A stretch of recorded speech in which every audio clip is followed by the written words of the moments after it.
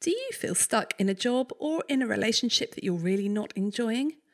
Do you feel resentful about things that should or shouldn't be happening and powerless to do anything about it? Are you agonising about whether to stay and put up with the way things are or whether you need to leave, but you just can't make up your mind? You might need to approach things a bit differently. In this episode, I'm chatting with Corrina Gordon-Barnes, a coach, trainer and specialist in how to make relationships easier. We're talking about how the real issue might be the assumptions and stories we're telling ourselves about what's really going on, and how just putting up with things never really works. We chat about how to accept the things we can't control and how this might lead to less stress and more love. And we talk about how to take control over things that we can control so that we can either take action or have those conversations we really need to. This is a much more powerful place to be. So listen to this episode to find out the 2 different lists you need to make to start to make a good decision. Listen if you want to find out how to take control and stay in your zone of power, and how to change your thoughts about the situation to become more compassionate, accepting and empowered. Welcome to You Are Not a Frog, the podcast for doctors and other busy professionals who want to beat burnout and work happier. I'm Dr. Rachel Morris. I'm a GP, now working as a coach, speaker and specialist in teaching resilience. Even before the coronavirus crisis, we were facing unprecedented levels of burnout. We have been described as frogs in a pan of slowly boiling water. We hardly noticed the extra long days becoming the norm and have got used to feeling stressed and exhausted. Let's face it, frogs generally only have 2 options: stay in the pan and be boiled alive, or jump out of the pan and leave. But you are not a frog, and that's where this podcast comes in. It is possible to craft your work and life so that you can thrive even in difficult circumstances. And if you're happier at work, you'll simply do a better job. In this podcast, I'll be inviting you inside the minds of friends, colleagues and experts, all who have an interesting take on this, so that together we can take back control and love what we do again. I wanted to let you know that we're now taking bookings for our Shapes Toolkit programmes for late 2021 and 2022. Now, these programmes help doctors, professionals in health and social care and other high-stress jobs take control of their workload, feel better and beat stress and burnout. We've got a whole range of options to choose from whole-day programmes to webinars and workshops, both online and face-to-face. We've also got some brand new sessions on how to influence and negotiate even if you're not the boss, dealing with conflict, and how to support your team through the new ways of working without burning out yourself. We've also got bespoke sessions for those new to roles in general practice and for frontline staff on topics such as how to reduce drama on the front line and how to respond to even the most outrageous rudeness. All our training is based on neuroscience and principles of coaching, productivity and wellness research to give people practical tools that they can use straight away. Find out more by emailing me or get in contact through our website. Now on with the episode. It's fantastic to have with me on the podcast today. In fact, back on the podcast, because I think, Corrina, you did one a while ago. But we've got Corrina Gordon-Barnes, and Corrina is a coach and trainer, and she's got specific expertise in how to make relationships easier. So welcome, Corrina. It's such a superpower, isn't it? It's like I can just make relationships easier wherever I go with this magic wand. Yeah, will you come over to my house, please? And just sprinkle a little bit of magic. Yeah, anywhere. You know, anywhere with teenagers and 2 cats and everything, we could use it. Yeah. So first of all, it's brilliant to have you with us because I always find your wisdom and your insight really, really helpful. But secondly, how on earth did you get into this whole thing of making relationships easier? Because I'm thinking, as a coach, you maybe could have picked an easier topic or an easier speciality. But what could be more fun? I found that there was a theme running through all the work that I did as a coach. I've been coaching for 16 years. And I was helping people with their careers, actually, to start with, helping teenagers find what they wanted to do, help women find their passion, all these different areas, marketing. And actually at the heart of all of it was connection. it was this belief that we all want to feel connected, and so many things get in the way of connection. And then what happened was, as a certified coach, I then found the work of Byron Katie, which is another approach that I layered on top of the coaching I already had. And that was suddenly the how-to of how to clear anything that got in the way of connection. Because I think that's our default. I think our default is connection. And then on top of that, we have all these thoughts, beliefs, assumptions that never get questioned. But if we can question them and clear them, we are just left with connection. So that's what we want. And then so it's the most fulfilling work that I can imagine. And it's interesting because the work I've been doing recently, talking very much about the amygdala and how that puts us into the flight, fight or freeze zone, how it is your threat detection system. I'm starting to read a lot about the fact that the amygdala is not just looking for threat. It's not just moving us away from threat, but it's actually seeking connection, seeking belonging. So it's this deep rooted physiological, neurological response where we are moving away from people not liking us and seeking connection and deep connection. So it's this almost like this reflex that we've got. Yes. And that desire for belonging can sometimes get in the way of authenticity. So that desire to seek approval, to be loved, to belong, to fit in, can sometimes mean that we go against our own true nature. So that would be, I guess, the flip side of that desire for belonging. So you're saying that because we want to belong, we then make ourselves into something that we're not in order for other people to accept us, or we don't have those conversations we should have, or we don't speak up or say if we disagree, things like that.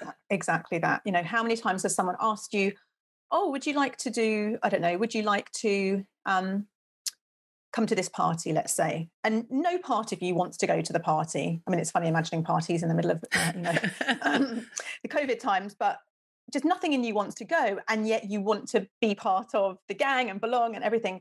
And so you say yes, and you go along to the party and you spend the party feeling completely like you don't want to be there. In your head, you might even tell the story, they made me come, because that's like the way of kind of putting blame on them for us doing something that we didn't actually want to do. So yeah, that's the dark side of wanting to belong. I guess another dark side would be sort of staying in relationships for too long that are toxic, or not feeling that we could leave a job that we really should know that we should be leaving because of the relationships that we've got and because of the belonging. Yes, and what will happen to that kind of feeling of community if if you broke up with a partner, a marital spouse, potentially losing the entire extended family. You've got in-laws, you've got parents-in-laws, sisters-in-laws, cousins, and all of that. There's such a strong urge to want to stay, to keep the status quo, to stay belonging to a community that you are already part of. Absolutely, a job, a team of colleagues, maybe a project that you're working on. It could be a house that you feel like you've been in a while, you belong with. It could be a city that you've built up lots of connections with. So often then we're not being very truthful about what is our current inclination and desire because of that need to belong. Mm. And it's a very tricky one then. So how do you help people when they've got these dilemmas, when they've got difficult relationships, when they're not quite sure what they should do because of their drive for belonging is so strong? Mm. Well, the very first thing is to be incredibly compassionate with anybody who feels caught in that should I stay or should I leave dilemma, because it can just be exhausting. It can be a constant dialogue. Should I stay? Should I leave? Should I stay? Should I leave? That kind of limbo feeling of never really having quite both feet in somewhere. So you're not wholeheartedly in something, but you don't have the clarity and the decisiveness to leave. So you're flip-flopping back and forward. And so when clients come to me, whether it's normally a relationship, that's my position is, God, this is hard. It's so hard that you are in that should I stay or should I leave place. So we start there, and we really look at what often people do to try and get out of stay and leave. There are two things people often try and do. One thing is that they do a kind of pros and cons list. I remember when I actually had a place at Oxford University when I was 17, and I made my list of what, like, reasons to go and reasons to leave. And I remember I had this like long, long list of reasons to go, and then this one reason not to go. But actually, that one reason ended up winning for right or wrong reasons. But we make this pros or cons list, and we're kind of weighing up very logically and very almost mathematically how many things are on each side of the equation. And I would argue that that's not a great way of making a decision. The other thing we do is we poll our friends. We do a little kind of informal poll. What do you think? Do you think I should stay? Should I leave? What about this? What about this? And then that's not great, because you end up with lots of other people telling you what to do. And again, you're distanced from what you call it, your heart, your soul, your spirit is saying is the right thing to do. So they're the two ways I wouldn't suggest making a decision about whether to stay or leave. Yeah, and I can see, in fact, there's a decision I need to make the other day, and I very nearly drew up a pros and cons list. And then I thought, hang on, there's no point, because I know what the pros and cons are. I'm still just as stuck, because a lot of it is on an emotional level as well. And I know people talk about using your intuition too. I don't know where I stand on intuition, because sometimes mine is completely wrong, actually. Yes. Yeah, I think you make a really good point about that list. You already know the pros and cons. They're already there. That's why you haven't made a decision yet, because you know there are reasons on either side. So just writing them down isn't necessarily going to really help that much. Mm-hmm. So the way that I do work, it's going to look a tiny bit like a pros and cons list to start with, in that it's two lists, but they're completely different lists. Okay. So the first list is all of the criticisms, judgments, complaints with whatever the thing is that you're thinking about leaving. So if it was a person, it might be, he doesn't listen, she doesn't pull her weight, he's not on the same page as me, she doesn't care about me. So you just make that list of all the things, all those kind of things which just come up, those thoughts which come up in your head, and you take dictation from your mind and you write them down, all your problems. If it's a job, it might be things like, my manager doesn't respect me, my colleagues are cliquey, there aren't enough opportunities for growth, it doesn't pay enough, there's not flexible enough working conditions. So that is your list of all the reasons why it's really hard to stay wholeheartedly in whatever it is you're staying in. You then make another list of all of the reasons, all of the fears about leaving. So if I leave, then, so let's say it's a person, if I leave, the family will be decimated, devastated, broken forever. If I leave, people will judge me. If I leave, I'll never find someone else. If you haven't yet had kids and you want to, if I leave this one, I'll never find someone that I can have children with. I'll have left it too late. So really valid fears you put down on another list. If it's a job, maybe it's the fear, my CV will look choppy.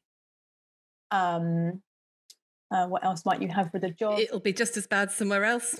Just as bad somewhere else. Yeah. Maybe there's a job you've got in mind, and you're already seeing, but if I leave, then these problems are going to be in that new job.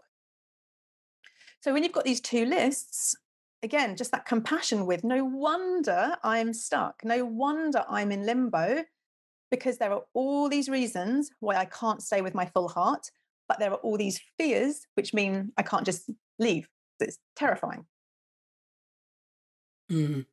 Wow. But that must be pretty overwhelming. I'm just thinking, oh my word.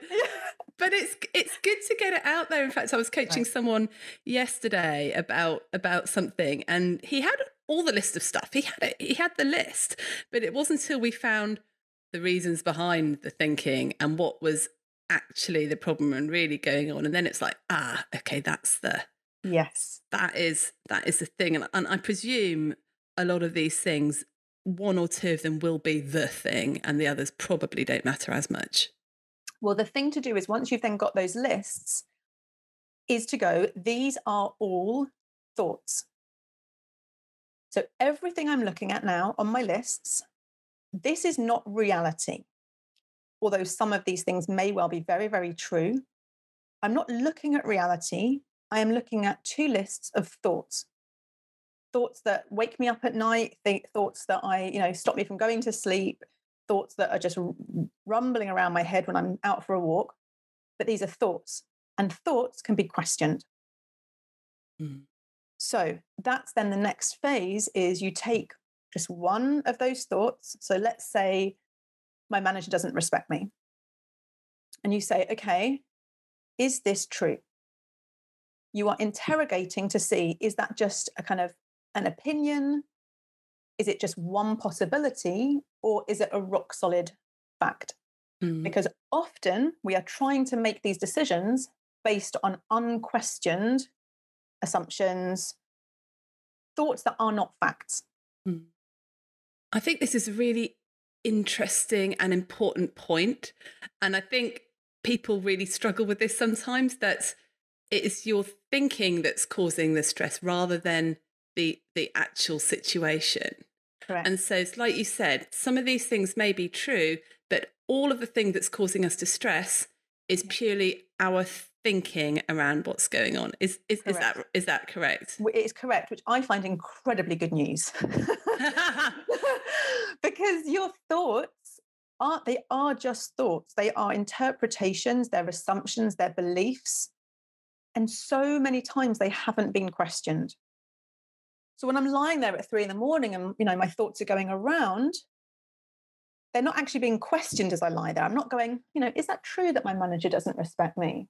Let me really look at the evidence. Let me look at that time when she walked into the room and she said, "What's this?" I just assume that means she doesn't respect me. But let me just sit a little bit longer with, is that actually exactly what was going on? Could there have been something happening in her world that day? Could it be that that's just her communication style, but actually she really does respect me? I think we've all had those occasions when someone has, looked critical, like I've been giving a talk and someone's been sat there like this, like, I thought, oh gosh, they think I'm talking absolute rubbish. Oh no, I better stop talking. And afterwards, they're the first person in line to say, that was amazing. Oh my gosh, everything. Yeah. And that's just their face. That's their concentration face. Yes. Yeah. I've had that on Zoom, that person that's just looking away constantly thinking, oh no, that person's so disengaged or whatever. And then actually they were making notes on another computer and, it looked like they were just answering their emails. Yeah. So there are assumptions that we make. And I get that. I think probably many of our listeners are thinking, yeah, but there are things that are actually going on, like say the workload is horrendous, or say something has happened, like I have got a complaint that has happened. You can't say, is that true or not? Yes. So what is it about, why is it my thinking that's causing problems rather than the actual thing that's causing the problem? Right. Well, let's get specific. Can we give an example where someone's like, that's absolutely just true, blanket true? Yeah. So let's say I have so much administration to do in a surgery that I have to stay for 2 or 3 hours afterwards, and I get home 2 hours late every time because there is too much work to do. Yes. Well, it sounds like there's a fact in there. If there is a fact that there is no physical way of doing the work required of that job description, then we've got a fact. And so the thought in there that I think is the one to be questioned is, there's nothing I can do about this. Okay. So if we question that and we say, well, actually, is there something I can do about this? Often, is there a conversation that I can have? It might be quite a brave conversation. It might be quite a vulnerable conversation. And they're two places which we might not want to go. So it's actually easier to go with, oh, this is just the way it is and it's impossible and I can't do it, rather than, do I need to have a very vulnerable or brave conversation with either my partner about me coming home 2 hours late, or with the people I work with, or someone somewhere? What is my power? What can I do to, if the facts are that, it's not going to be the facts that are actually causing the problem. It's that I can't do anything about it, or something like that. Yeah. So it's not the thing that's causing the stress, because like having 2 hours extra work, that doesn't cause stress, but thinking it's not fair, Right. I'm not going to be able to do it, Right. it's always going to happen, I'm Yes. stuck there. It's those thoughts that are causing you the stress, not the actual fact of the thing. Exactly. And those thoughts actually possibly are adding to the work. So those thoughts are possibly, if you're having those thoughts, you're not going to have your full focus on the work, so it might take Mm. longer. Um, you might just not be as clear-minded because that's all running in the background. So you can't go, oh, hang on, there's a shortcut I could take, or oh, there's this person that I could delegate to, or oh, maybe there's a different way of doing this that takes a shorter time. Those might be possible once your mind is clearer of those thoughts. Mm. Okay, thank you.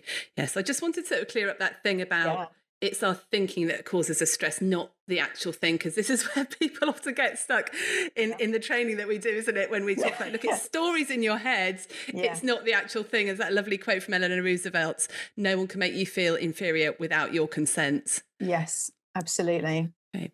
So you very much come from the place of, you write down these two lists are your Yes. thoughts about what's going on, and then you can Yes. start questioning them. Yes, Thank you. and just to go back, a tiny bit, this is very much not about denying reality. Yeah. If your work takes 2 hours and that is a rock solid fact, then isn't it more powerful to say that is the fact rather than it shouldn't be this way? If we're saying it shouldn't be this way, actually, for me, that is the denying of reality, because the reality is there is 2 hours of work. And it's just such a more peaceful, like you can just feel within you that the difference between, oh, there's 2 hours of work and it shouldn't be this way. And why is it always down to me? And this isn't the way it should be. And then versus, okay, there's 2 hours of work. What do I want to do about that? Mm. Yeah. And this is the difference, I think, between being in your zone of power, which is in that circle about what you can control, Yeah. and outside of your zone of power. Yes. And what is in your zone of power, often it is about being vulnerable, about being authentic, about being brave. What is in your zone of power often takes courage. That's the word that I like to think of when I'm thinking about, okay, in my zone of power, I've probably been avoiding something that's in my control, in my zone of power, because it takes a whole load of courage. Mm. And it's so much easier to blame others, the situation, the system, life, than actually stepping into, oh, this is going to involve an uncomfortable decision or an uncomfortable conversation. Yeah. And that's not denying that the blame is on life or the system or the organization, but actually you can't do anything to change that, Right. unless literally you are the head honcho. But, everyone has a boss and a boss and a boss and a boss. So there's limited amount that you can do to change the wider system. So the only thing you really are in control of is what you do. Yeah. Your own actions. Yeah. And that's what, questioning these assumptions. Let's say it's a romantic relationship, he should pull his weight more. It's a very common one. Not to be too gendered, but that does tend to be that direction. He should pull his weight more. Okay, well, what is the reality? And then what can I do about it? What is the conversation that I need to have? What is the responsibility that I need to relinquish? And if it doesn't happen, it doesn't happen. And then we deal with the consequences of that. Rather than, well, he should pull his weight more. It's ineffective. It doesn't do anything. Mm. So if let's go back then. So you were saying the first thing you did is question the thought. Is it true or not? Yeah. So we go right back. So first of all, compassion for being in a should I stay or should I leave predicament, because it sucks. Yeah. Number 2 is the list of all the reasons, all the complaints, and all the fears. Mm-hmm. So complaints that make it hard to stay, fears that make it hard to leave. And then you question things on either side. So you question, you sit with, is it true that he doesn't pull his weight?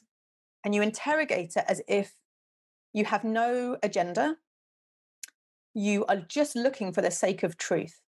Is that true that he does not pull his weight? You'll notice that your mind brings images, brings scenes of the kitchen, the bins, the laundry room, wherever your mind pulls images for. You're going to find loads of images that say, yes, yes, yes, yes, yes. Yes, he doesn't pull his weight. Okay, and you say, okay, Is it true? Is it true? Can I find any evidence that it might not be completely the whole truth? Okay, I suddenly see him doing this. He drove here, and I suddenly see he cooked this meal, and I suddenly see that he fixed this, and it just starts to break the kind of blinkeredness of this is the way it is, and that's all that there is, and it becomes a little maybe grayer in a good way, a little less black and white, and you start to just notice that softening, like, okay, there's more going on here than I at first thought. And then maybe you look at one of those fears, like like if I leave, my children will be dysfunctional forever because they're going to come from a broken home.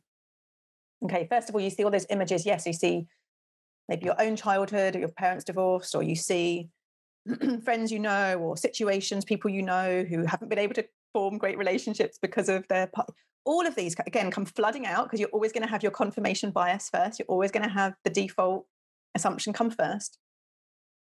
And then, can I absolutely know that that's true, that this is going to F my kids up? Can I absolutely know?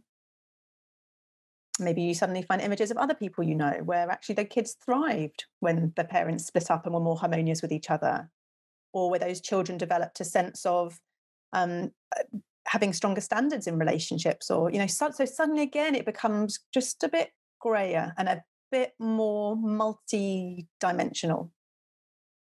So then you're sat here with the grey on this side and more the grey on this side, and then what happens is you start noticing you moving in a certain direction.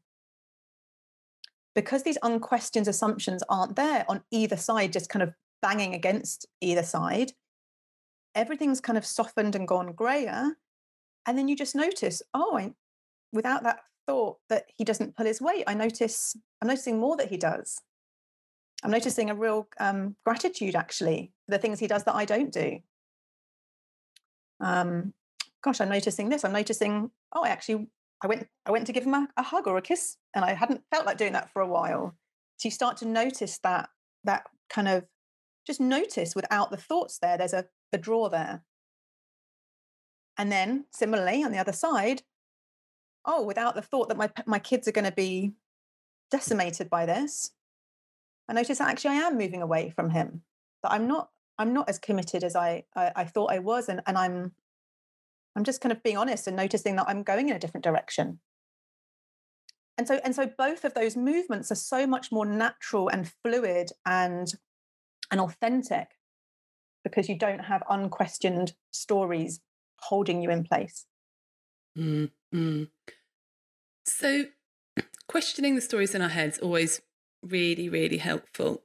And it's then what you do with that in order to make these decisions. Yeah. Well, then often you see there isn't a decision that gets made like from your head in that way. Like how I was describing, you just notice, like, let's say it's a job we're talking about, you might just notice, I notice that I'm Googling or going on whatever website, to look for other jobs. I just noticed that. Or, I notice actually I'm having these different kind of conversations with my manager, and I notice that I feel more connected to her. And so it's kind of not really then a decision. It's more a noticing what is actually then happening. And it's that trust of that direction that you're going in, because you're not being controlled by those stories anymore. Mm-hmm. I think when we talked about this before, Corrina, I said to you, these people that come to you with like, should I stay, should I go through a relationship? What tends to be the outcome? How many people stay, how many people go? And you say, actually, the majority of people end up staying. They do. What's behind that? Because I think when we get together with someone, if we're talking about a romantic relationship, and we fall in love, and we often, that kind of traditional honeymoon period is because those thoughts haven't started to arise yet. Yes. Right? So we just see how compatible we are and how much we love them, and that magic and that feeling and all that connection, and it all just feels amazing. And then something happens. They don't put the dish in the dishwasher, or they stop being interested in having sex with us, or they start being a bit kind of hazy with money, or whatever our issue is, right? We all have the thing which comes up, that starts happening. And like I say, that gets in the way, that blocks us from feeling that inherent love and connection with that person. So even in the situations where the person does leave, if they've done this work, they are leaving with love. They are leaving with that initial love and connection that was there. They've maybe seen that, okay, we're not actually compatible as a partnership anymore, but they're not leaving out of anger or resentment. They're leaving out of, I love you, and I notice that I'm leaving because this is no longer the place for me to feel most myself, or most, to be connected with my vision of what life is to be, or whatever it is. But in either way, you actually leave with love. You either stay or leave with love for your partner, because that's where you were to start with. Yeah, and how much better is it to leave like that than to leave in a horribly acrimonious sort of way? Yeah. And I guess that's so true for jobs as well. We always want to leave well and not burn our bridges, and do it respectfully and all of that. Yes. And I know that when we talked before, you were saying that actually, and I said to you, well, how does that work, that people have decided to stay?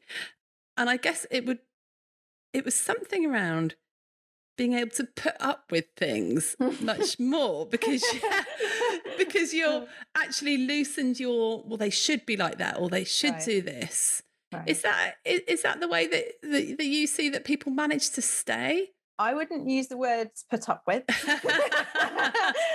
I would say accept. Accept, okay. Because again, back to the zone of power. In our zone of power, the things that we need to do are things which involve courage. The things which are other people's involve acceptance. So it's that, I like to use the example of someone's funeral, where, when you go to someone's funeral, let's say my granny's funeral, right? And she was as all are, not actually, weirdly, not the granny I was talking about in the last podcast, who then did die after the last podcast very soon. My other granny, who died earlier. At her funeral, people were honest, She was a little bit racist. She was a little bit, she didn't listen very well. She wasn't very interested in, all the things that were true about her, we said with love, because we accepted, like, oh yeah, granny, hadn't quite, got her head around same-sex relationships, or what, she actually did. But whatever it was, somehow when someone dies, you actually accept the things that made them, their quirks, their faults, the fact that they always left their nails, they clipped their nails and left them on the side. People actually laugh and feel really affectionate and kind of, oh, remember her nails. Whereas when they're alive, you're like, oh my gosh, the nails. So I kind of see it like that. Like, we accept people like we would if they were dead, we accept. So what was your original question? It's about putting up with things versus accepting them. Yeah. Right. So, putting up with, let's say someone, I don't know, clips their toenails and leaves them on the sofa. Okay. The resentment way looks at them and goes, oh, that's disgusting. You're so disgusting. I can't believe I'm with such a disgusting partner that you would leave your toenails on the side on the sofa. Acceptance looks like, oh, look. Oh, look. Oh, toenails on the sofa. Wouldn't I miss them if they were dead? There they are. Isn't that lovely that they were obviously so busy or so, caught up in their thoughts that they didn't think. Now, doesn't mean that we can't, in our zone of power, say, it really doesn't work for me that you leave your toenails on the sofa. Could you please and then put them in the bin? But there's an acceptance. There's actually kind of an affectionate, loving acceptance of, this is who this person is. This is all that is true about this person that is completely outside of my power.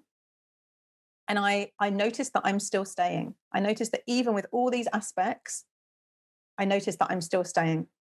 There's something about that love that's keeping me here. And acceptance is that putting up with is a kind of victim position where you're kind of tolerating and, oh, poor me, aren't I amazing that I'm putting up with?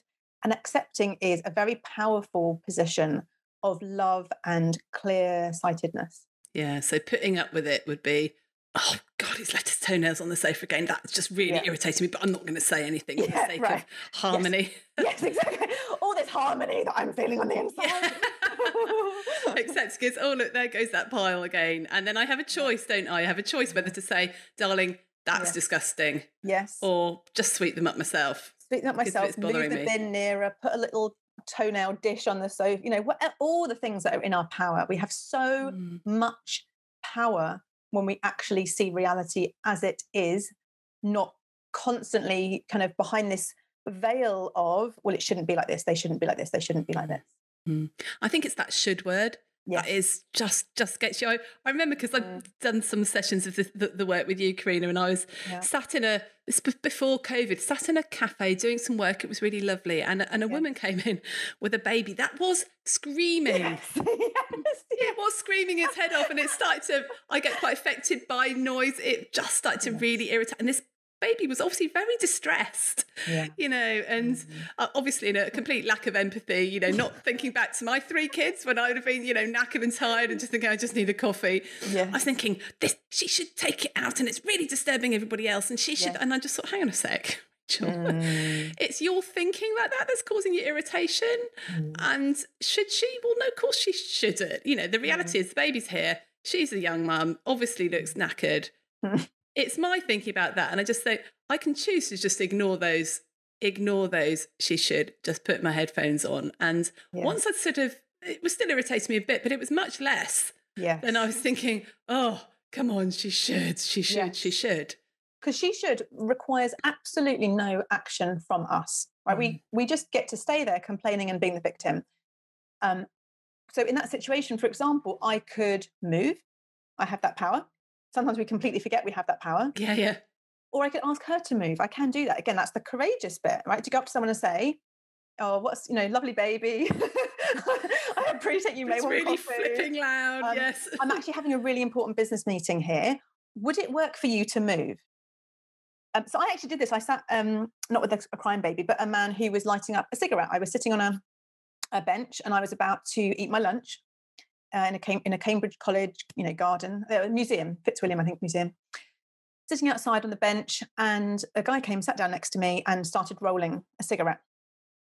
And I just noticed that wasn't going to work for me while I ate my lunch. So I said to him, are you going to smoke that now? Because if you are, I'll move. So I really took responsibility for that. And he went, oh, no, okay, no problem, I'll move. And he went and sat on the grass. It's like it hadn't occurred to him that it would bother me. And I was fully prepared that I would have, if he'd said, yes, I'm going to smoke it, and just sat there looking at me, I'd have said, great, I'm going to move now. And so it's just it's so empowering to realize that you have choices, that you don't just have to sit there. Yeah. You always have a choice. Now, this is something that people really struggle with, Corrina. And, in all the training, it's like, actually, you have a choice. People say, I have no choice about when I leave work. No choice whatsoever. Okay, well, you do have a choice. You at any point, like you could halfway through your work, you could stand up and leave. I mean, the consequences are you might get the sack. Yes. But you are in charge of when you leave. And people really, but I don't, that's a choice, because if I get the sack, I can't provide for my family and blah. I said, well, the choices have consequences that you might not like, but you always have a choice. And that is quite difficult to get your head around, because that choice of you speaking to that person on the bench is something that people, well, I don't like that choice of having to say something. I don't like it. Yes. Get it. Isn't there so much in life that we just don't like? And the thing is that we can stay in that position and we can stomp our feet and we can rant and rave. Let's just kind of go to a quite big example of this. When my son died, when Alfie died during labor, I didn't like it. That was not my choice. I can, and the thing is that I can scream and I can shout and I can cry and I can wave my fist at life and say, F you, how dare you? Or I can point absolutely to something else that made me a victim and say, I don't like this, and this shouldn't have happened, and I don't want it to happen. And what does it do? What does it do? It doesn't bring the person back. It doesn't change I can sit there. The man with a cigarette isn't going to move. The woman with a baby isn't going to move. None of that's going to happen. So we have to ask ourselves, is this a mature, powerful, effective position, right? Anytime we are in that, this shouldn't be happening, I don't like it position, is it mature? Is it powerful? Is it effective? and I haven't found that it is. So yes, to just acknowledge that of course you don't like it, and if you want to be peaceful, if you want to feel powerful, then you have to take another option. And I really like the question that you often ask about this, which is, where would you be without this thought? So where would I be without that thought that, okay, trivial, I don't like that man's, that man shouldn't be smoking or that baby shouldn't be crying. Yes. Yes. Where would I be with that thought that I shouldn't have to wait this long? It's not fair. Yes. And it's quite right. It might be true that it's not fair. Absolutely. But the reality is it's happening. Right. Yes. Yeah. I mean, there's so much that's not fair. I mean, we can look at, gosh, anything, the racism that's currently being poured out onto our England team, like that shouldn't be happening, right? But what's the point of me sitting here saying it shouldn't be happening? It is happening. What can we do about it? What laws can we put in place? What education can happen? So just notice that anytime we say it shouldn't be happening, we're not being powerful. We're not being impactful. We're not having any kind of effect on life. We're just being at the effect of life. Again, completely reasonably. It's not unreasonable to think these things shouldn't be happening, but the reality is they are. And I guess it is okay to feel the emotions around that, isn't it? Like, so when Alfie died, obviously so much sadness. Yes. And actually, more authentic sadness was enabled, like real, pure, beautiful grief was enabled because I didn't keep the story, this shouldn't have happened. This shouldn't have happened would have kept me in a kind of pretend grief where I'm kind of, this shouldn't have happened. Whereas, okay, well, it has happened. How do I want to be with that? Allowed me just to cry and to love and to feel and to connect and to do things, whether it's, like educating around bereavement care in maternity or, sharing his story with others, that it enabled me to be powerful because I was facing reality as it actually was, not as I thought I wanted it to be. And so I think it's interesting when you say that people sort of end up quite a lot of the time staying with their partners or staying in the job or staying with that friendship, because presumably it's not all about should I leave a partner. Sometimes it's like a toxic family relationship or even a colleague or a work or a friend or something like that. They are able to stay because when their friend or their partner or their work does something that previously would have eaten them away at their core, yes, now they're just saying, oh, look at that. Yes, absolutely. Like, oh, isn't that interesting that that's happened? And again, like, is this something that I want to do something about? Again, is there a conversation or an action that is courageous that I need to take? Or is this just about me going, not my business, not my zone of power, not my lane, whatever you want to call it. That's just them being them, doing their thing. And so what I see when people stay after doing this kind of work is that they stay with more love, acceptance, a kind of recommitment. It's a kind of, renewing your marriage vows or recommitting. So sometimes, for example, people have worked with me who aren't yet married and haven't had children.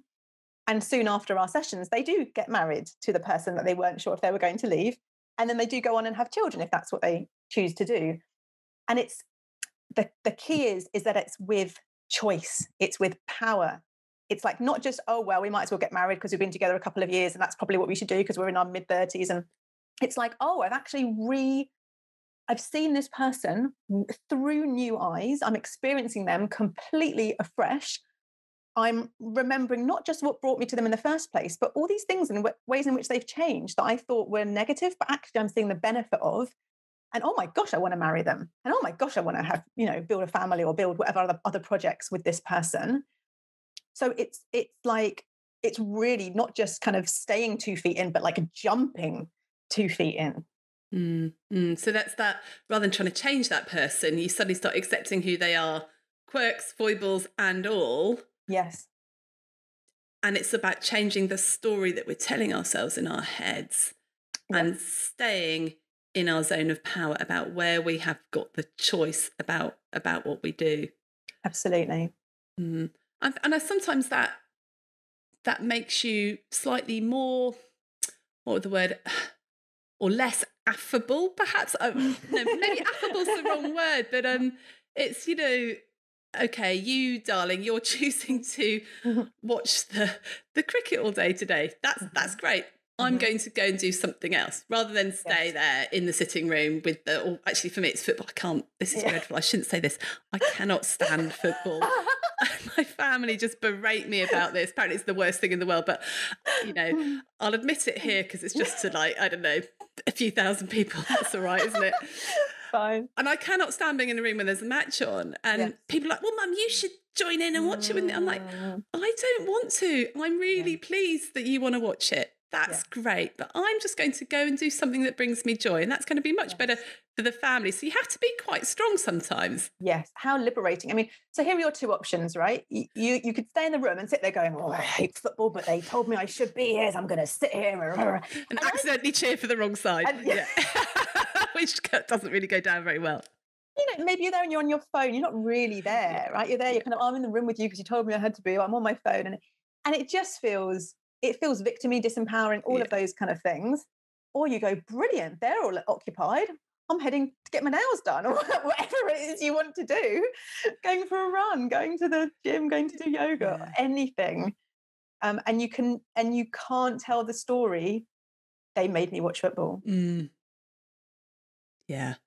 And that story, they made me. It's red flag alert. Red flag alert. Yeah. They made me. They should. Yes. Or I ought. Yeah. Is that another one that people? Yeah, absolutely. Because at the end of that is some kind of fear, right? I ought to, because otherwise, and then how would you finish that sentence? Because otherwise they'll think I'm a killjoy. Otherwise, there's some kind of fear. I ought to join that, let's say back to a job, I ought to join that after work Zoom drinks thing, even though I have no desire to whatsoever sit on Zoom another half an hour with a glass of wine. Like, no, that's not what I want to do at all. I ought to. The fear is because otherwise, they'll think I'm kind of a party pooper, or they'll have conversations that are important that I'll miss out on. And again, you just look at those fears and you question them. Is that true? Is that what's going to happen? Can I know that? Is there some way that I could mitigate that? Could I say, I'm not going to join the after works drinks, but if anything important comes up work-wise, please let me know. Right? That's total zone of power. Yeah. And again, truthful to the self.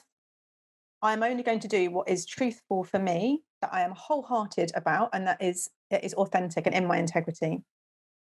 I think when people are thinking, particularly about jobs as well, they think there's all this pressure, they made me, but actually when you dig deeper into it, rather than it's they made me, it's an I ought. Yes. I ought. And actually a lot of the pressure we're putting on ourselves is from ourselves and our thinking rather than from somebody else. Yes, it's interesting. Sometimes we'll have the story like, well, I have to stay till X time because otherwise, and then you can look at a colleague who's not doing that and feel really resentful. Well, how are they getting away with it? It's because they're not running the story that they ought to. And you can actually use that as an example of actually, look, that consequence that I thought would happen to me if I left on time, that hasn't happened to my colleague, actually. Yeah. Yeah. I was talking to someone who was saying, so frustrated, duty day, gets everything done, then just as leaving, walks out into the pharmacy, there's 10 prescriptions on the clip. Then they have to go and, I feel I ought to, so that when the next person comes in the next day, I ought to. It's like, well, yes, it's, and then just them realizing that actually someone else leaves theirs. And if you finish, then it's totally fine. Because then you change the system, don't you? If you stop doing it, it's like the system then has to change. Again, a different conversation, a different dynamic has to be put in place. I often use the example of changing your dance moves. If you're always in a dance with someone, let's say with your partner, you always do this and they do that and then you do that. So, he looks a bit grumpy about something. You say, oh, what's wrong? And then he says, oh, why do you always? And then you do. It's like a certain dynamic happens. Let's say instead, and I've done this with so many clients and they've come back and been like, it's completely different. So he's been grumpy, let's say, and you just don't do your normal thing and you happily go on and go and sit down and read a book or whatever it is. He suddenly lost his dance partner. He's like, hang on a second. And then what you'll notice invariably is that then he changes, because there isn't that, it's just that dance has gone. So if you leave your prescriptions on the wherever, something about the system, the game, the dance has to change. Yes, and you've also got a choice, haven't you? You can either go back, leave it and feel really, really guilty about it, or you can leave it the next day, drop a line saying, I had finished, I left them. Is that okay? Is there anything we could change about the way the system goes? Maybe we can have an agreement that after 4 p.m. the duty doctor doesn't have, exactly. Yes. So you then take the control and the power and think about things that you can do. And often it's just little things, actually, isn't it? It is actually, again, it's potentially a courageous conversation or courageous action. That's always a question that I would ask. It's like, if I've been doing that kind of shoulds, I ought to, they should, if they made me, all of that, a different way of thinking is, what is in my power? What is a courageous conversation or action that I could have, that I could do, that might just shift something here? So small things, small changes that are gonna help. So Corrina, we're really nearly out of time. If you were to give us the top 3 tips for deciding, if you're in a difficult relationship, a difficult job, a difficult friendship, any sort of thing, what would be your 3 top tips for dealing with that, or beginning to start to deal with it? So number 1, compassion. Just be so compassionate with yourself that you are in that position. It's a natural, normal, healthy human place to be. Nothing wrong with you for that, being in that place, and it's hard. So just being compassionate, like, wow, I'm in a really hard place with this limbo. Number 2, you list out your complaints and your fears. You recognize that they are their thoughts, so they can be questioned. And then number 3 is that you question them. And when you question them, then you're left with that, noticing, what are you doing? Noticing, are you being drawn in one direction or another when those kind of black and whites are grayer? And then I guess, I would just add to that. And then once you start to question your thoughts, it's about what can I do then? What is in my power? Yes. What do I need to have courage to do? And what can I accept? Yes. And like you were saying, it may be that just making those changes, a bit of acceptance and a bit of courage, that's enough to change the whole situation, to change the whole dynamics. So that either you, again, it's not having a kind of a bias for either leaving or staying. It's that if you stay in that recommitted place. And if you leave, you can leave with love and kind of peace towards that person or the job or whatever it is you're leaving. Thank you. Gosh, that's just been incredibly helpful. I think there's a lot of people here listening, taking notes, going, okay, right, I need to ask that question. Is that really true? What can I do? What we'll do is we'll make a Zone of Power download available for people to download, which is just a handout that talks a little bit more about the Zone of Power, so they can have a look at that. And Corrina, if people wanted to contact you, how could they find out more about you and about your work? Yeah, so CorrinaGordonBarnes.com. That I will spell that because my name is the Bob Dylan spelling way. So Corrina, CORRINA, and then Gordon, GORDONBARNES.com. And you could also connect with me on Instagram. I'm CorrinaGB, or Twitter. I'm CorrinaGB. Brilliant. Thank you. So we'll put all of those links in the show notes as well. And LinkedIn. Oh, LinkedIn. Brilliant. Will you come back another time? Because I think there's so much more that we can explore about this. Absolutely. Would love to. Thanks so much, Corrina. See you soon. See you. Bye. Thanks for listening. If you've enjoyed this episode, then please share it with your friends and colleagues. Please subscribe to my You Are Not a Frog email list and subscribe to the podcast. And if you have enjoyed it, then please leave me a rating wherever you listen to your podcasts. So keep well, everyone. You're doing a great job. You got this.